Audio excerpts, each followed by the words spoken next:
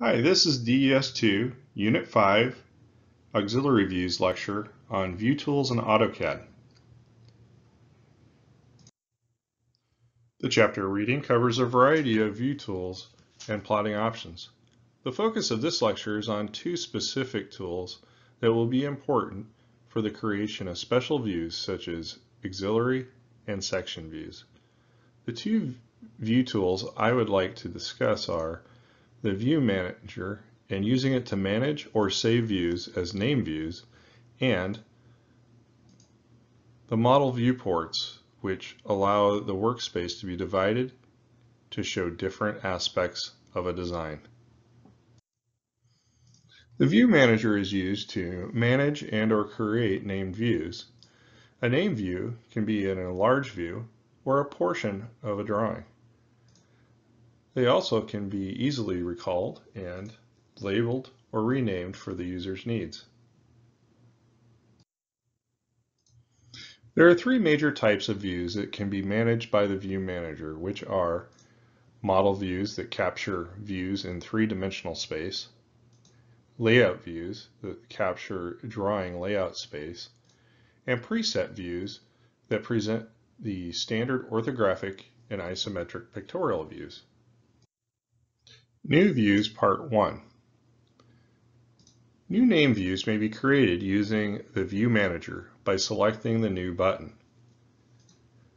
which will display the New View / Shot Properties dialog box where parameters can be set to define the view name, view type, which can be set for still for static views, or for dynamic display, the cinematic or recorded walk options may be selected.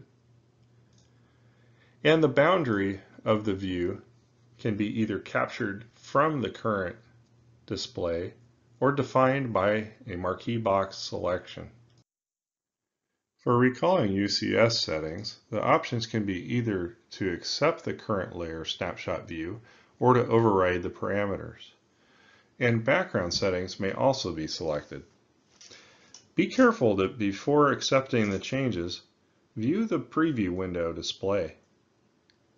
Now let's go to AutoCAD and see an example of how to create a name view using the View Manager.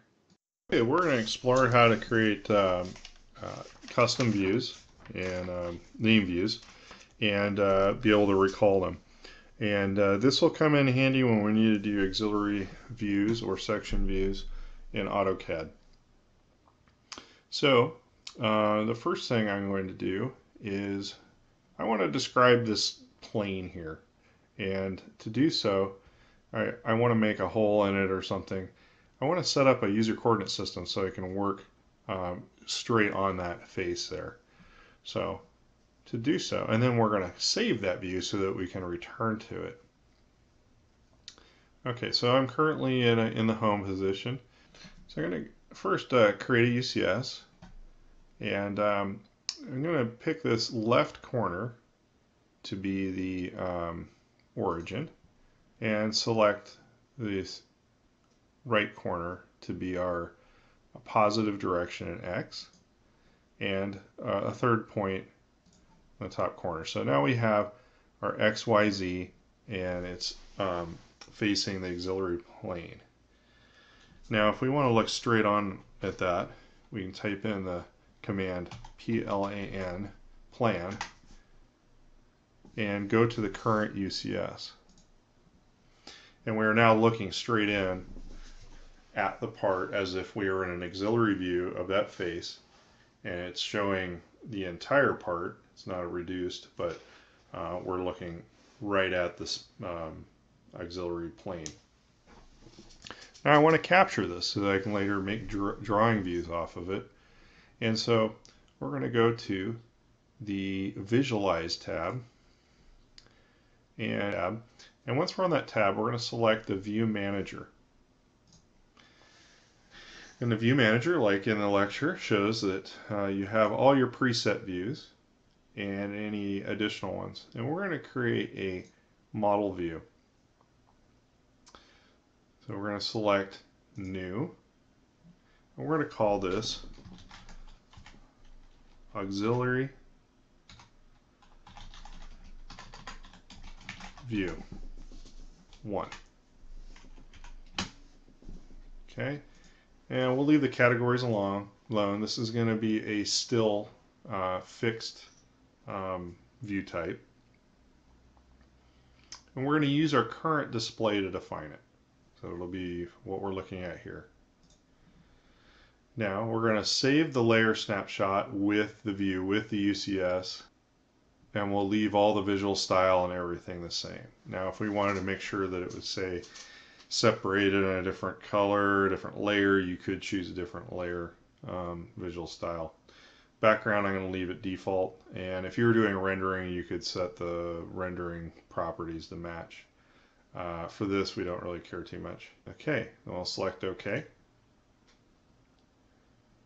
And now added to our list is this auxiliary view 1. We'll select OK. Now when we go back to our Home tab, we're currently in auxiliary view 2. So we can go back to top. We can go back home.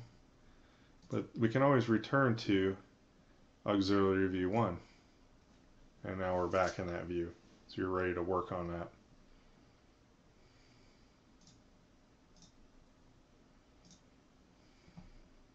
All right, so that's my demonstration of creating a view for an auxiliary and a UCS for an auxiliary. Now let's move on to viewports.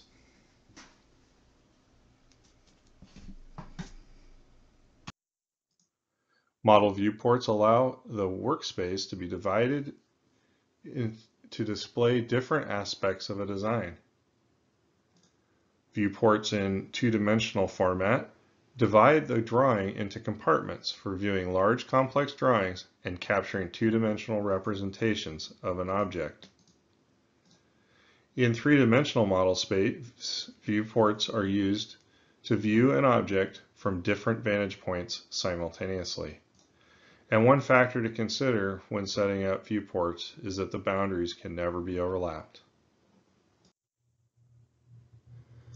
The viewport configuration command can be selected to view and select from the current list of available configurations, which includes 12 that have been preset in the default configuration of AutoCAD, which may be seen in the image on the right. The name viewport command can be used to manage or create a new viewport configuration. When the new viewport tab in the dialog box is selected, the current list of viewports is displayed and allows for the definition of view name and includes options to set up the default setup for 2 or 3 dimensions and default visual style for the viewport. Now let's go to AutoCAD and see how viewports can be created and configured. Okay, here we are. We're back and we're going to see how we can create viewports with the same model we've been working with the auxiliary view. I'm going to zoom out just a tad, and currently we just have one viewport.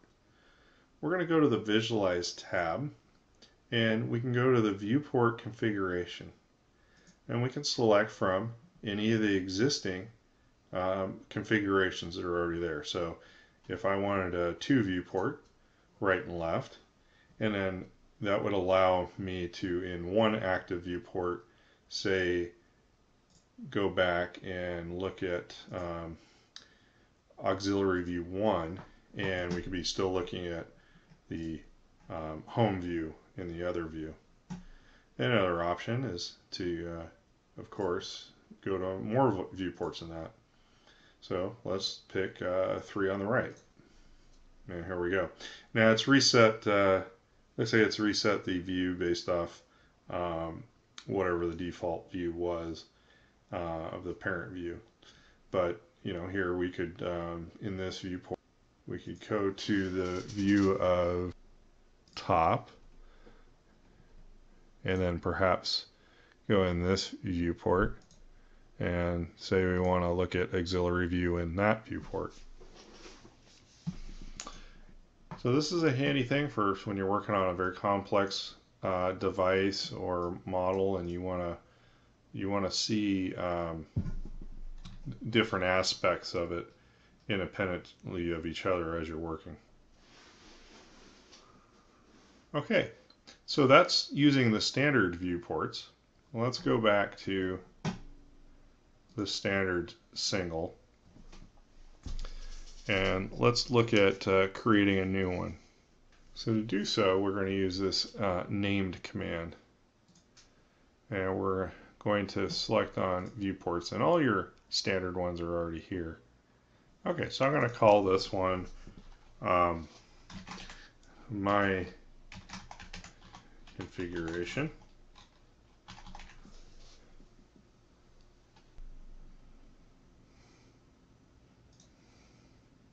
But instead of having southeast isometric, I'm going to change it to auxiliary view 1. So I'll have a top, front, right, and auxiliary view 1. And we're going to display that top one in hidden line. And the top's going to be wireframe, front wireframe, and right wireframe. We'll do 3D setup, and then we'll leave all the rest the same. Select OK. And we now have the viewpoint with front, top, right, and our auxiliary view. You can resize the viewports by sliding them back and forth, or if you do the same thing and hold down the control key, you can actually add a viewport and subdivide them.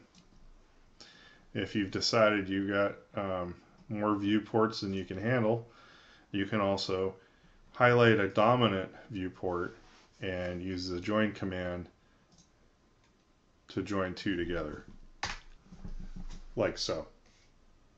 Okay, that's about it. That's a little short on configuring and creating viewports. That ends the AutoCAD portion of this lecture. This concludes this lecture, and we'll see you on the next one.